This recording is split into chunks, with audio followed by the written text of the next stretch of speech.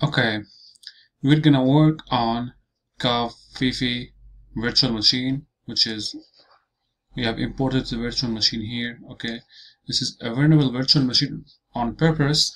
We're gonna try to explore today to gain access to the machine.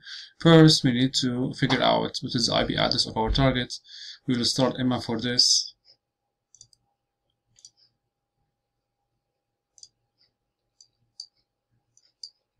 Okay.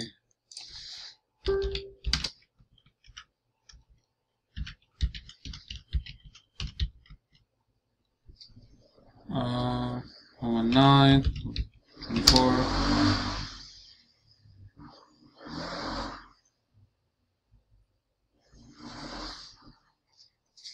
Okay.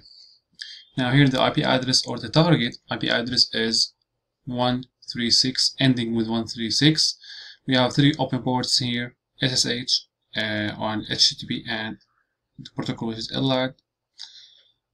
First, if we try to navigate to the web server on ports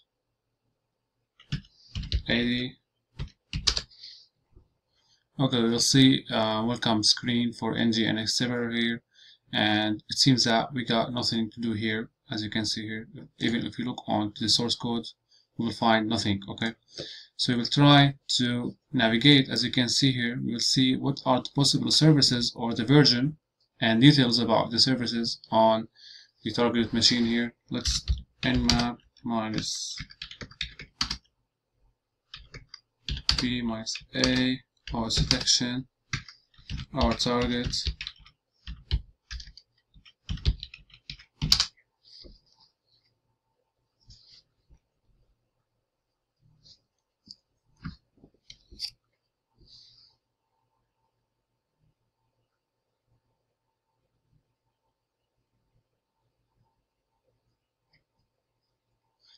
Okay, so here we have, as you can see here on port 31337, we got 3 possible directories which flagged or which are flagged as disallowed entries: batch RC, profile, taxes. Now the objective of this challenge or the CTF is getting 3 flags. Okay, 3 flags. In this challenge, we will get 2 flags, or in this section or part, we will get 2 flags, and in the next video, we will get the 3rd flags. Okay, so here, if we navigate to taxes,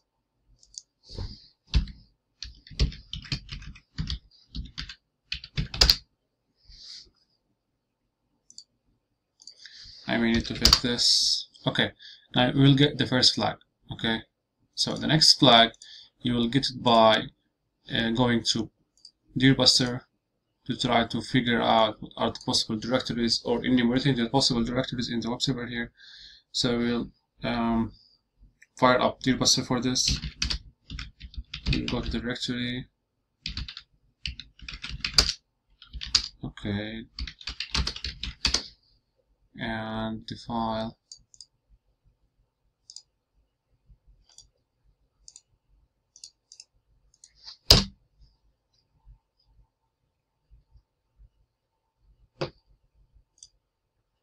So you will copy this, including the port, and don't forget the port.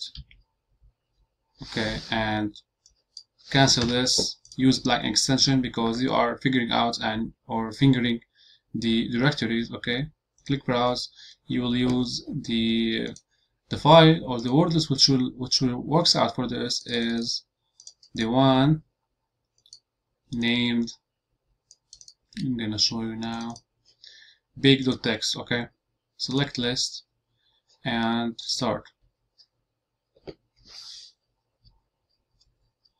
You will rapidly and immediately get possible directories here, as you can see here: batch history, profile, SSH. The one you need, or after navigating through those directories, the possible one or the only one you need is .ssh. So you will navigate to this directory here.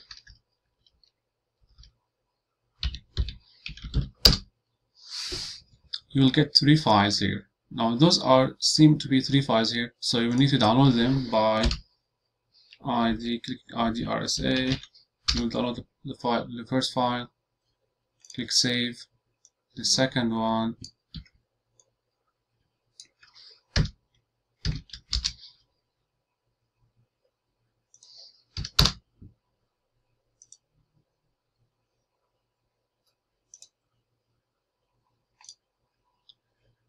And the third file. Okay, click on close.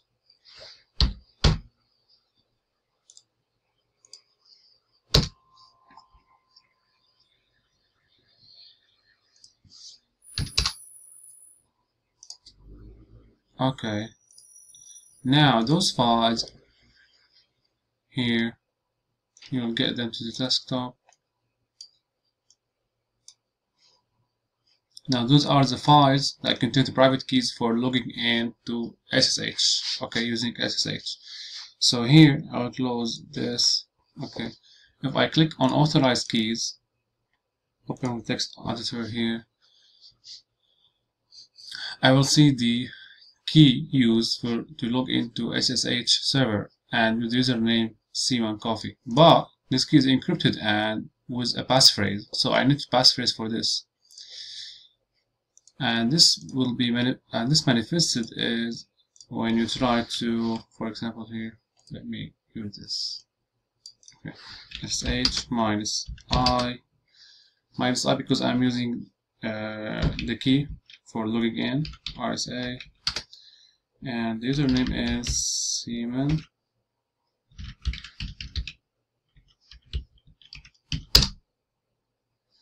Permission denied. I may need to give access permissions for the key. Okay. Let's specify the directory which contains the file. Okay. I think we're ready to log in again. So I'm going to copy this.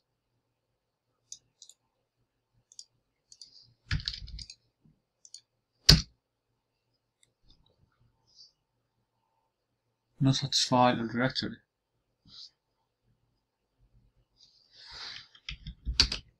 -i.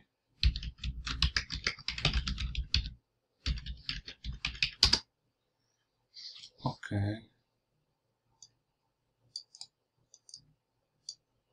No, I'll do this.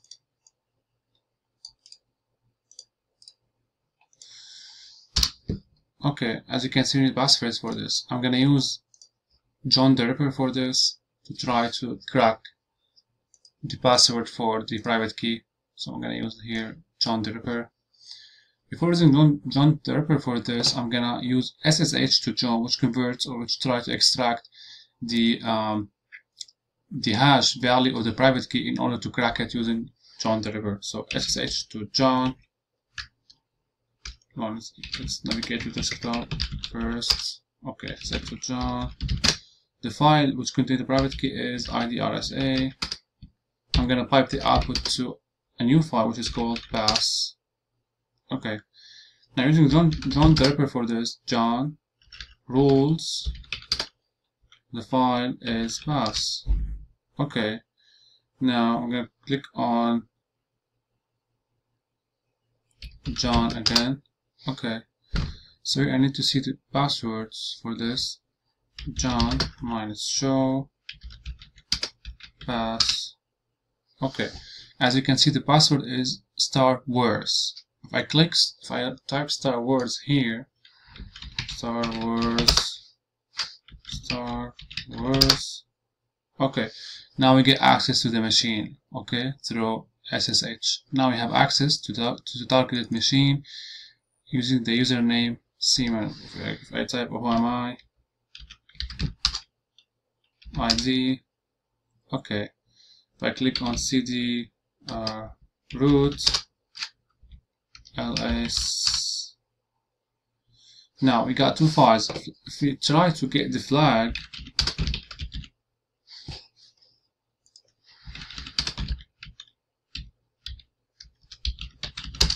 it says permission denied. Neither you can escalate your privilege in order to see the content of the flag file. So if we see the read message.c here, cat read,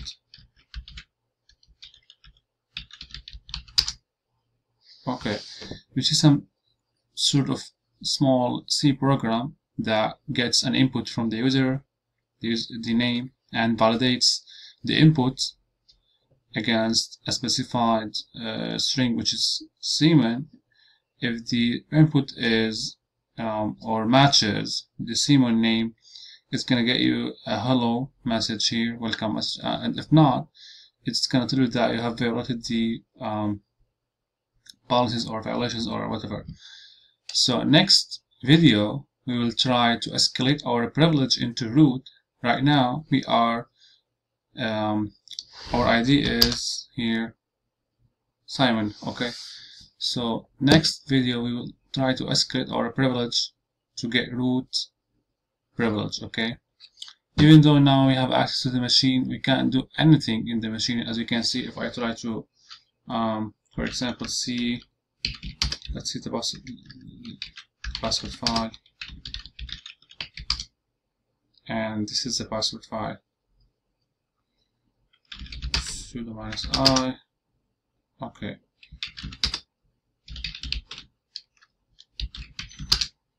Okay, in the next video we were gonna exploit a buffer overflow vulnerability in the read message program, okay, in order to get shell access or to get root access, because now we have access in the target machine. We will escalate our privilege in the next video to root access. Thank you for watching.